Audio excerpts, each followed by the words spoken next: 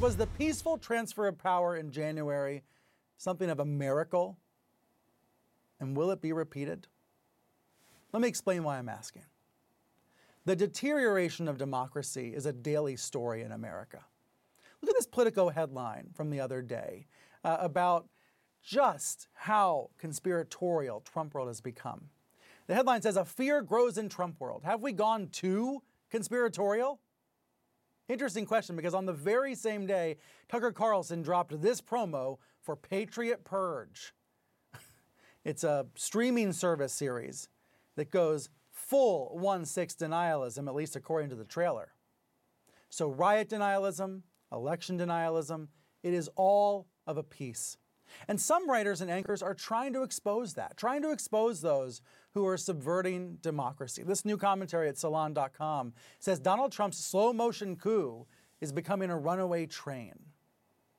But I have to tell you something. There are journalists at other outlets, outside CNN, who see what's happening, who see the conspiracy storm clouds forming, who see the election subversion efforts intensifying. And they don't feel like they can say so. They feel constrained. I've had about a half dozen conversations with A-list journalists about this in the past month. They tell me in private that their news outlets are struggling over how to cover this daily assault on democracy, this drip, drip, drip. Well, one way to do it is by mapping out the road ahead. So let's take a look at the stops along the way, because so much of what might happen in the next 3 years is sadly predictable. Imagine it's 2022. Right-wing media keeps pummeling President Biden, weakening him, calling him a tyrant one minute and senile the next. Donald Trump is in complete control of the GOP, and his entire political existence is premised on the big lie. He launches his own version of Twitter, and he streams a talk show on the web. And it doesn't get as many viewers as Fox, but it sets the agenda on the hard right. And the agenda is revenge, taking back what he says was stolen. The big lie as rallying cry supplies years' worth of content for MAGA media, and establishment GOP figures have to play along in order to keep their jobs. Trumpers like Sean Hannity are enforcers, attacking dissenters for daring to stray. Some have to leave the party. Trump continues to traverse the country holding rallies under the banner of Save America, meaning America is under such dire threat that it needs to be saved from Democrats. These rallies are live on Newsmax and OAN, and they are streamed all over the place. And to quote Save America, red states continue to place new restrictions on voting rights, with local radio hosts and commentators providing all the rhetorical cover that's needed. The savvy ones say it's about voter integrity. The cruder ones say it's about making sure real Americans are heard and illegals are not. Even when Republicans are charged with illegal voting, even when it's the Republicans doing it, they claim Democrats are the real criminals. In the right's media echo chamber, growing ever more extreme, the words Democrats and criminals are conflated constantly. So the other side loses legitimacy bit by bit by bit. The GOP media is on board with this. They're on board with the power grab at all costs, driven by fear of a changing country. Fear propelled by the likes of Tucker Carlson and Laura Ingraham, who bring up things like caravans right at key moments during the election. And all of this in 2022 helps the GOP regain control of the House. Members of the January 6th Sedition Caucus are now in control of the body that completes the Electoral College process. Now, some Democrats fret about what's going to happen in 2024. They worry if the insurrectionists will have the upper hand next time. But remember, in Trump world, up is down and day is night. And Trump keeps saying the insurrection was Biden's election. His propaganda machine so thoroughly rewrites the story of January 6th that most Trump fans now say the riot was legitimate. It was a virtuous attempt to right a wrong. The felonies, the brutal injuries, the suicides have been written out of the story. The rioters have been turned into the victims. And most people, by the end of 2022, have a sinking feeling that more riots are ahead. Now imagine it's 2023. Trump officially announces he is running again. He faces some younger challengers, but it is still his party, partly because he's great for right-wing ratings and clicks. He has convinced his base that he is the only one who can restore them to power. When critics deride the Trump cult, his superfans embrace that word.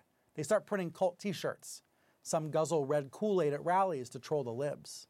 New fan groups organized in private Facebook groups. They call themselves the Trumpets. They pledge to share only real news about the candidate to get around the CNNs of the world. Of course, their real news is largely misinformation. Meanwhile, key local election boards are being reshaped in Trump's favor, and the MAGA media machine gins up even more hatred against secretaries of state and other local officials who don't pledge allegiance to Trump. Intimidation is one of the key weapons. Cars, buses, boats, all wielded in menacing ways. But when reporters cover these episodes, pro-Trump Twitter stars say, hey, liberals try to threaten us too, so we're just getting even. There's always an excuse provided for undemocratic behavior. Whataboutism is the name of the game. Conservative publishing houses churn out shelves full of books with justifications for every illiberal instinct. And religious broadcasters blast out daily prophecies about Trump being God's vessel against demonic Democrats. The average New York Times reader almost never sees any of this, but it's out there every single day. Remember, it's 2023 now, okay? GOP primary season. Columnists who point out that Trump is a wannabe autocrat are insulted by Fox stars, triggering hate campaigns against them. Reporters who try to counter Trump's lies are jeered and smeared more than ever before. His verbal attacks against the media are so pervasive now that physical violence erupts more often. Beatings at rallies, bombs at newsrooms. The bombs don't explode, but that's beside the point. Fear is the point. Silence through force. Let's continue down the road a little further. Imagine it's 2024 now. Trump is the GOP nominee. He's feeding off Biden's missteps in a foreign crisis. His big lie from 2020 has become absolute accepted truth in his party. There's a clear difference between the people who pay for news, who subscribe to news sources and want to know what is true, versus people who pay for views, incendiary views, what they want to be true. And that's what MAGA media is all about, incendiary views.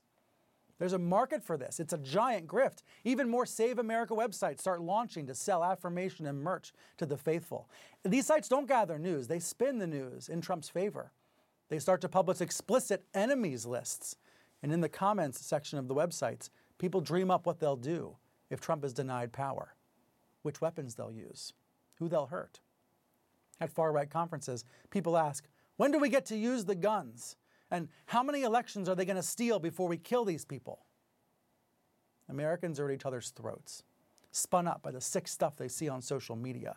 Every day, some random hyperlocal story about a migrant from Haiti or a refugee from Afghanistan is blown out of proportion into some doomsday international story about the death of white America's way of life.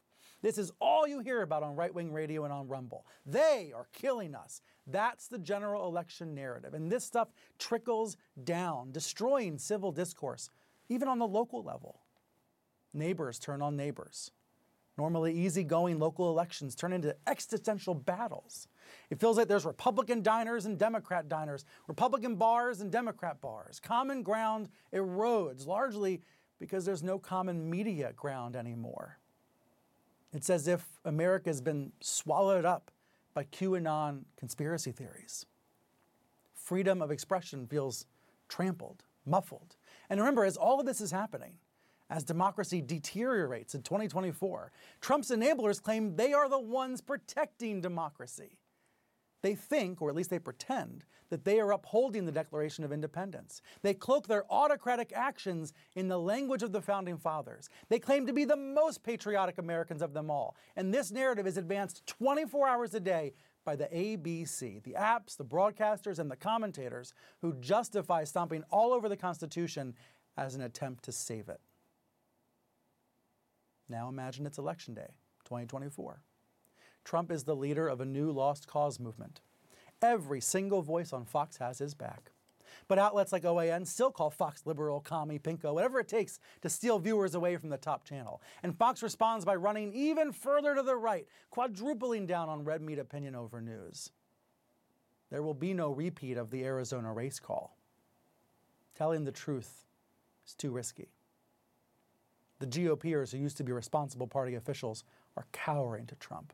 Key election boards are, to borrow a word, rigged. The country is on pins and needles. Landlords board up downtown windows. Maybe looting starts, shooting starts.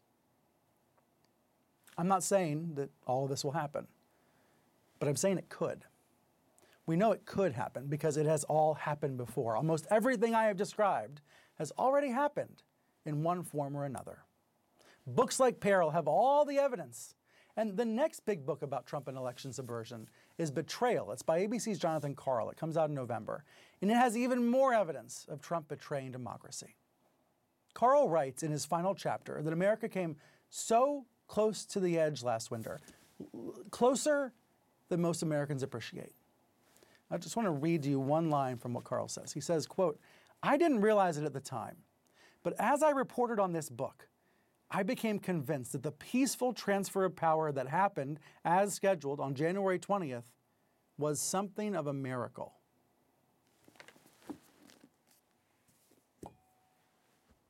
We know what Trump will do. So what will the rest of us do? That's the story for the American media.